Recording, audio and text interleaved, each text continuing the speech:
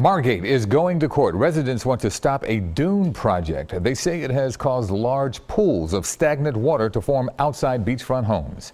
Eyewitness News reporter Cleve Bryan has been following this story and is in Margate tonight with more on the action lawmakers are taking. Cleve.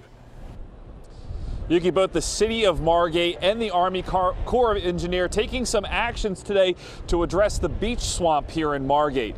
Now, this morning before a packed house, Margate City Commissioners passed a resolution seeking an injunction to halt the dune construction project. The basins between the bulkhead and the new dune, which were meant to collect and gradually percolate stormwater, didn't work as planned. Several inches of rain last weekend made a multi-block pool that people here like to call Lake Christie.